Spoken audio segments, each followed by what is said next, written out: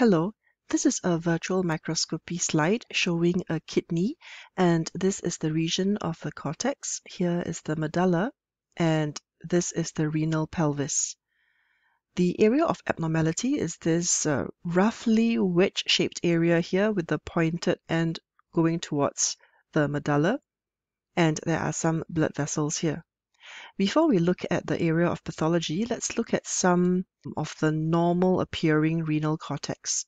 So we can see these glomerular structures here and here, and there are many viable nuclei in the glomeruli. These are the nuclei of the endothelial cells of the capillaries and some in the mesangium.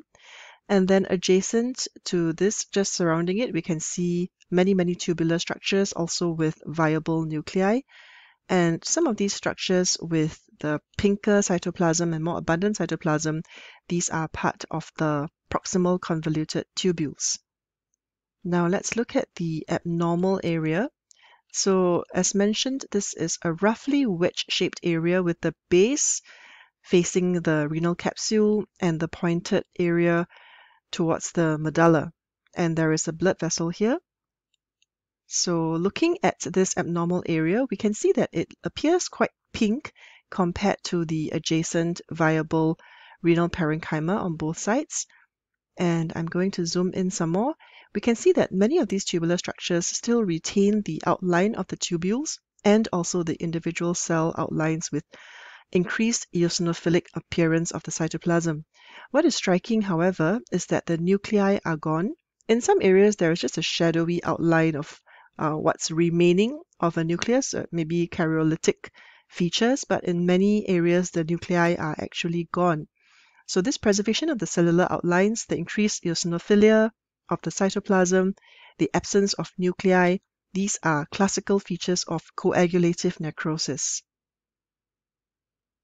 We see the same picture also in the glomeruli.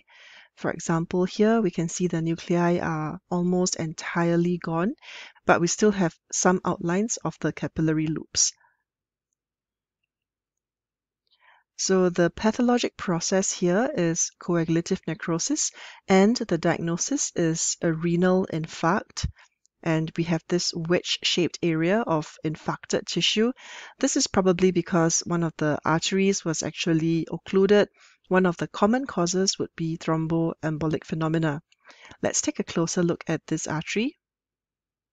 And while we see that the lumen is mostly patent here, there is a small area of abnormality, and I can see that there is fibrin and red blood cells entrapped between this. So this is part of a thrombus. And in this particular section, in this plane, it is not fully occluding the blood vessel. However, in another area, perhaps this vessel could have been occluded by the thrombus, thereby leading to ischemia and infarction of the area of blood supply. So in summary, what we are seeing here is a renal infarct. This is a wedge-shaped area of coagulative necrosis where the cell outlines are still preserved, the nuclei are gone, and there is increased eosinophilia of the cytoplasm. Thank you.